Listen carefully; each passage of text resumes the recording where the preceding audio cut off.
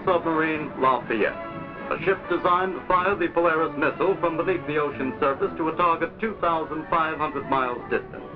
It is at 7,000 tons, the heaviest submarine ever built, and now stands poised for launching on building ways at General Dynamics' electric boat, Groton, Connecticut. The date, May 8, 1962. The sponsor, Mrs. John F. Kennedy, wife of the President of the United States. With a smile and a wave, the sponsor enters the shipyard to applaud, and a welcome by Roger Lewis, chairman of the board and president of General Dynamics Corporation.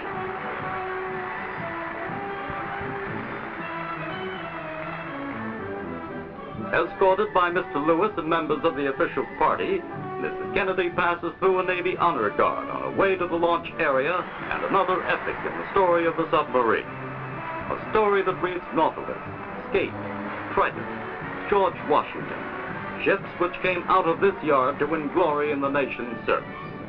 And now another name is to be added to the roster, Lafayette.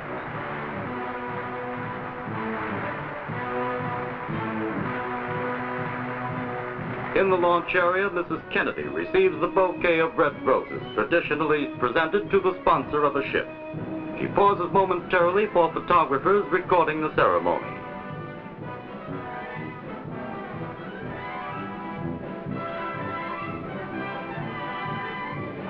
Accompanied by Mr. Lewis, the First Lady walks up to the speaker's platform. The ceremony is about to begin, and for the 124th time, a lady has come to the shipyard to christen a submarine, giving life to a new ship in a ceremony which dates back to the time when man first dared venture into the water. Now Mrs. Kennedy is about to become a sponsor, and the Lafayette is about to become her ship, today and for all time. The day is noticeably overcast, but it's failed to dim the color or the eagerness of the audience anxiously awaiting the start of the program. It begins with the national anthems of France and the United States.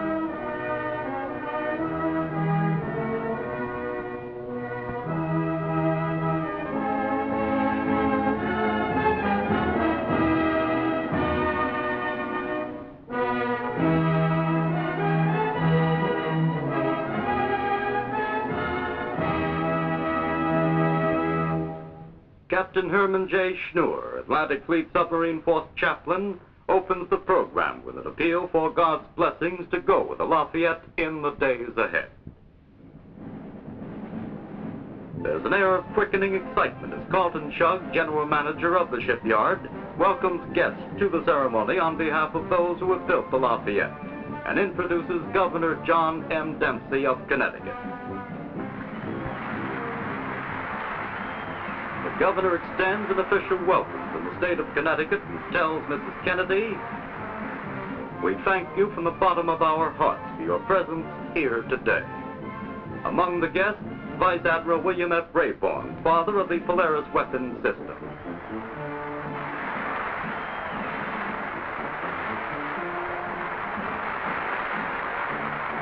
Roger Lewis, speaking for General Dynamics Corporation, declares the Lafayette is more than an addition to the deterrent power of the United States. It is also a tribute to American technology and American cooperation. It represents the combined efforts of the United States Navy, the Atomic Energy Commission, and of more than 11,000 industrial companies, large and small, across the land. Mr. Lewis then introduces His Excellency Herve Alphonse, Ambassador from the Republic of France. 16 months ago, on January 17, 1961, Ambassador Alphonse had come here to officiate at the laying of the keel for the Lafayette, welding his initials into the first steel plate set down on the ways to mark start of construction of the ship. This ship, he says, symbolizes the historic friendship between the peoples of France and the United States. May it always sail in defense of freedom. The principal speaker is Secretary of the Navy, Fred Court. The chief civilian officer of the mightiest fleet in history terms the Lafayette a splendid example of the shipbuilder's art and a magnificent specimen of progress toward peace. And to the crew he offers a wish for fair winds and following seas. And now it's time to launch the Lafayette. Roger Lewis presents the sponsor. Then, escorted by Captain Tazewell T. Shepard, naval aide to the President, Mrs. Kennedy walks up to the sponsor's platform. Once again, cameras are focused on the First Lady, as this moment is recorded for history. When the Lafayette is launched, the story will be flashed around the world in words and pictures, for it emphasizes anew the growing deterrent power of the United States, a power for peace. Mr. Lewis presents Mrs. Kennedy the bottle of champagne she will use to christen the submarine and explains the launch procedure. A 10-second countdown breaks the bottle against this striker bar, then the giant ship will be freed from the building ways to slide down to the Thames River.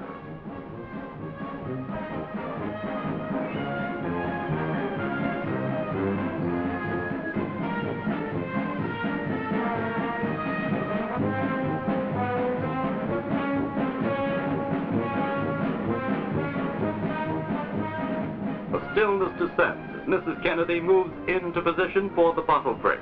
The countdown begins.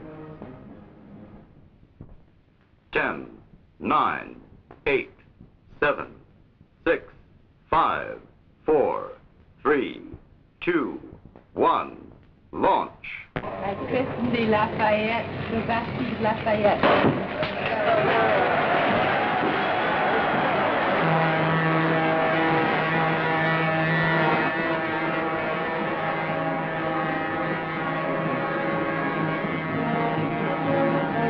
Lafayette moves down the waves, slowly at first, then gaining momentum until it reaches a speed of nearly 19 miles an hour.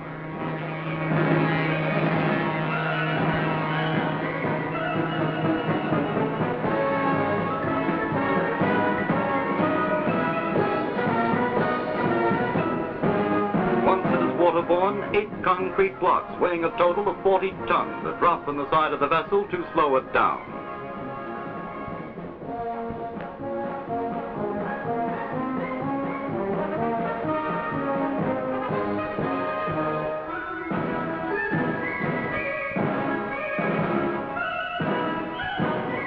On board the submarine, the men who form the nucleus of its blue and gold crew.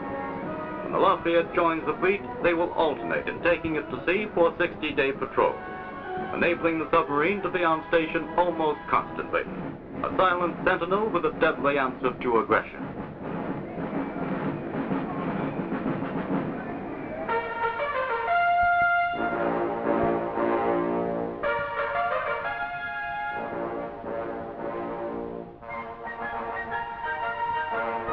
This is the first time the wife of a president of the United States has sponsored a Polaris submarine. A submarine named for a man who won the hearts of Americans for his dedication to the cause of freedom. The Marquis de Lafayette came to these shores to aid the struggling colonies in their quest for liberty. He left a legend and forged a bond between France and the United States which endures to this day. On the speaker's platform, Mrs. Kennedy exchanges quiet words with Mr. Shuck. She tells him she wants to meet the men who launched the ship.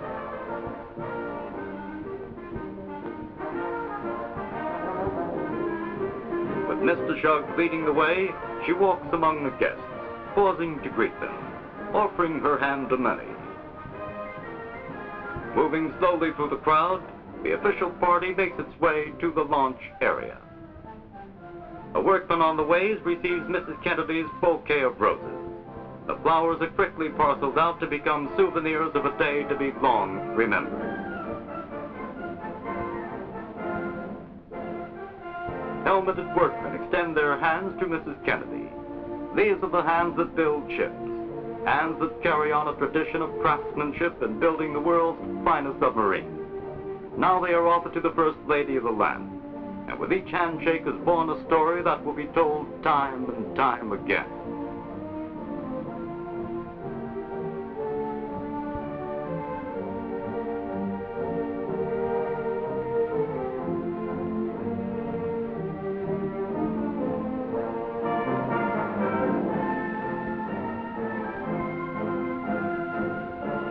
The time to leave has come. Again, there is applause for the First Lady as she walks toward her car. And there is a final wave. Now, back to work. Back to the urgent task of getting the Lafayette ready for the fleet. Ready to fulfill the words of President John F. Kennedy, who said of the Polaris submarine, "The sooner these ships are on station, the safer we will be."